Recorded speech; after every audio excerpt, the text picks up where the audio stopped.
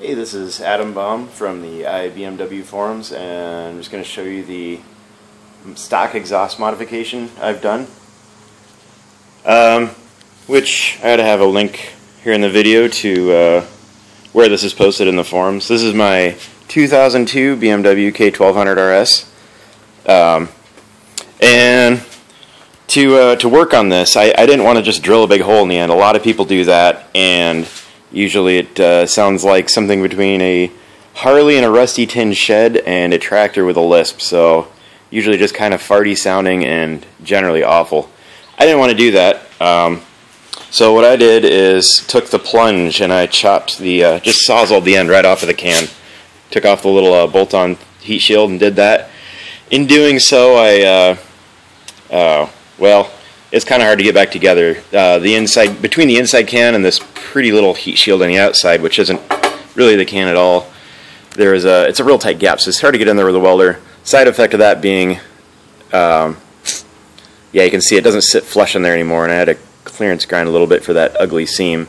But the good news is you don't have to do that. That was mostly just for my R&D purposes, so you can replicate the same same results I got by basically, I guess, just going into what I discovered here when I took the end of the can off. The last chamber is really loud.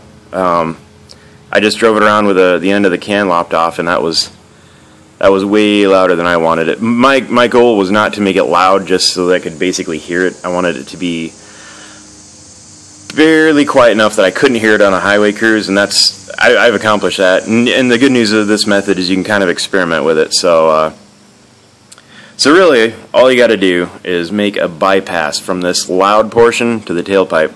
And you can see right in here, this portion. This used to be just solid pipe. Just basically cut that out. That's about 1/4 of an inch length section of pipe just removed out of there. And you should be able to do this without cutting the whole end of the can off like I did. And you should be able to get in there like a Dremel tool with a flex shaft extension.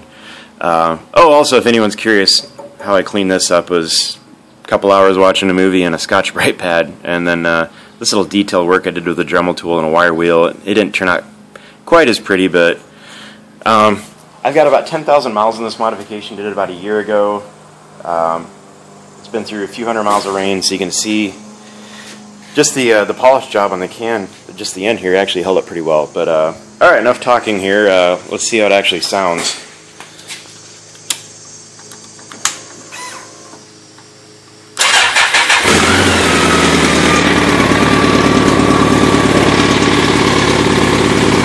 So as you can see, it's not terribly loud. I'm just speaking the same volume I was before. Also, I'm inside of a pole barn, as you can see, which is pretty much the most effective echo chamber there is. So